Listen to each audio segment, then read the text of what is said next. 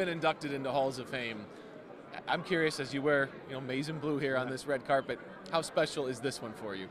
I think knowing that this was, I really left a great place at West Virginia to come to Michigan with a lot on the line, and it didn't look so good at the beginning, Brad. Those are the first years were rough, and knowing that we could turn it around in those last 9 years were so good that it really feels special. And then I did today, I went through all the Hall of Fame members.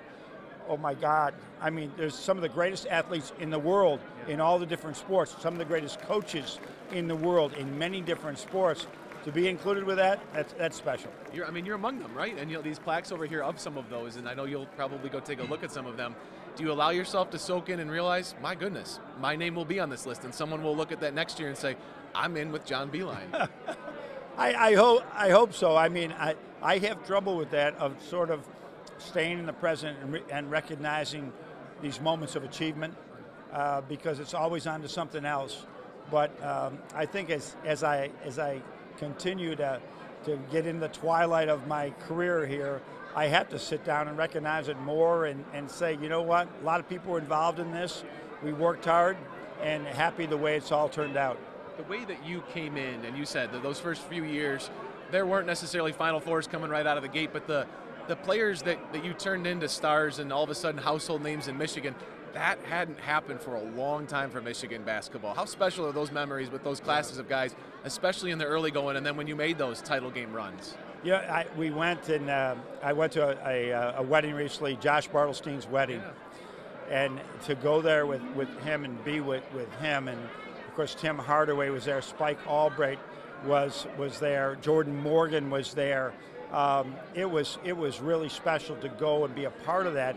Those were the original. Zach Novak couldn't make it because his wife was expecting.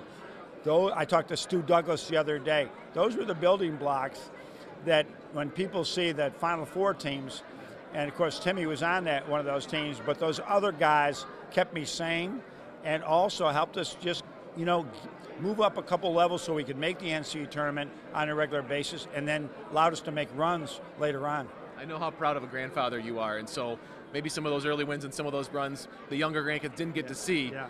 Do they understand that Grandpa's going into Hall of Fame tonight and he made his mark? Is there conversations like that at some family barbecues this summer? Well, I did have two of my grandsons call me today, and it called me and just to congratulate me. I don't know if they know what's going on. I think the other ones did, but they got to be enough just to realize, I mean, they were in LA when we ended up beating Florida State to go to the Final Four, and they've been to a couple Final Fours. And actually, they were in Wichita State crying before Jordan Poole hit that shot. So they do realize there was some success here. I know they miss their daddy coaching college, or their grandpa or Poppy coaching college basketball, but their Poppy doesn't miss it. So I really missed March. When March comes along, that was special time for me. So that's what I miss. I love what I do with the Detroit Pistons right now. That was the next move for me to make, and I'm happy we did it. I see so many of that Pistons family here with you. Go enjoy the night. Congratulations. Thanks, Brad. Thank you so much. How about a big round of applause for this entire class, the 65th induction class into the Michigan Sports Hall of Fame.